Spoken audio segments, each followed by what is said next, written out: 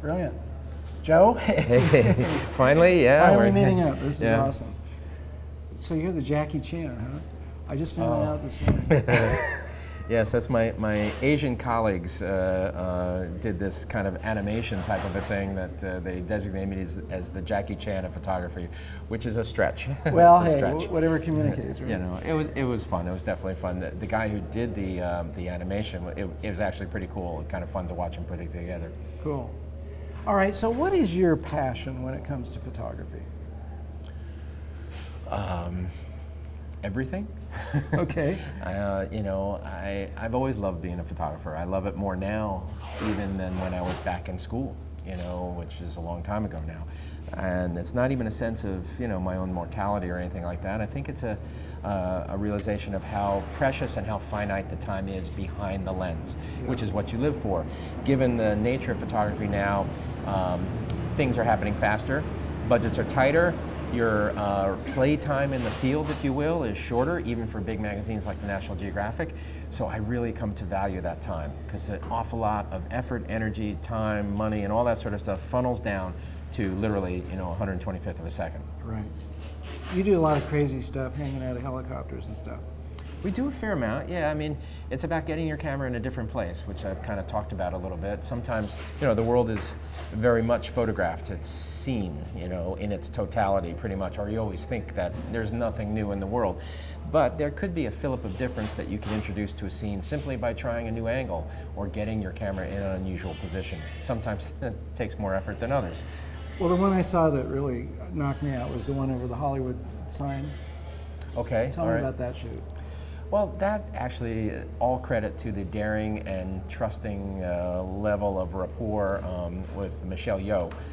She is a stunt actress. In addition to being a fine dramatic actress, she was trained in the martial arts. She was a ballet dancer. She has this phenomenal physicality, if you will. And so when I approached her to do that shot, her agent said, "No way," you know. And she called back up and said, "Yeah, I'll do it," you know. And I mean, it's like looks scary, dangerous, and it could be, you know, obviously, but dangling on a wire 500 feet in the air underneath a moving helicopter, yeah, maybe not everybody's cup of tea. I was completely comfortable, as was she.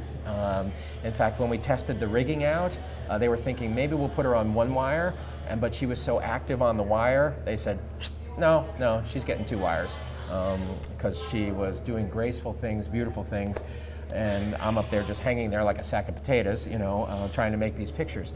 And it was a big effort. It cost the National Geographic, hang on, is that going to kill your audio? Yeah. Thank you for stopping. I didn't want to stop you midway. Yeah.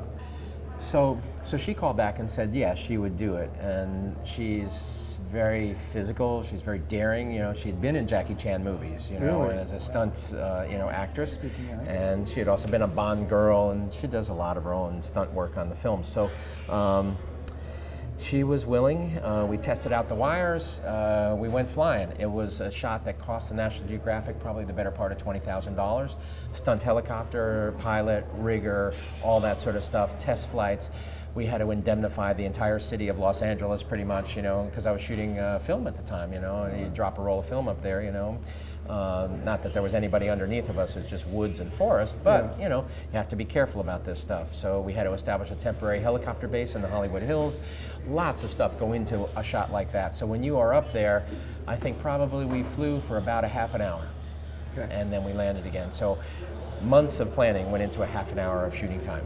That's a good example of kind of some of the things that I've done anyway. Not bad. So, you've been at this for a while. Mm-hmm. You got a lot of stuff in your toolkit. Yeah. Can you kind of give us an idea, what are the key elements, the key things that you use every time you pick up a camera or even before you pick one up? Well, there is a bit of a mental process. I think there's a mental rigor that comes along with having done this a long time, and that I urge young photographers to go through, to imagine the job, to pre-visualize the job, think your way into it, don't be afraid of your imagination, wrap yourself around it. Also, it's important to not just do jobs that are money-driven. Also, make sure you find yourself an area of assigning or self-assigning that is propelled by the sheer love of the image that you think you're going to get. You know, that drive always has to be there. So all of that comes into play. And when I go out on assignment, I do have a mental checklist, you know, of things. Have I done my research? You know, what are the prevailing conditions where we are going to? What am I likely to get into? Backstop yourself with equipment and redundant equipment in case something goes wrong. All those sorts of safeguard actions that you take just instinctually, you know, after having, you know, experienced things that have gone really wrong, you know, over time. And then when you get in the field, first and foremost, before you take your camera out of the bag, and this is about people, you know, because I am a people photographer, I'm not a still life guy, is human relations. Make sure you walk in and you are a decent human being, that you are approachable, that you are honest with people, that you're direct, that you relate to them, and that you understand that the process of taking pictures of them could produce, you know, a certain vulnerability on their part, that it's kind of scary to get in front of someone's lens. It might be scary with the idea of being in a national magazine. All those kinds of things. First and foremost, when you're on location, you got to deal with the humanity of the situation and build some sort of rapport before you take those cameras out of the bag even. Gotcha. Joe, thanks for joining us on Advancing Your Photography. All right, thank you. Really great to hear your take on everything. Appreciate it. Thank you very much. Terrific. Okay. All right. Can we... Be sure to subscribe to our blog now to stay updated on my show, and we'll give you tips and insight to keep advancing your photography. Also, check out our guests' website for a closer look at their work.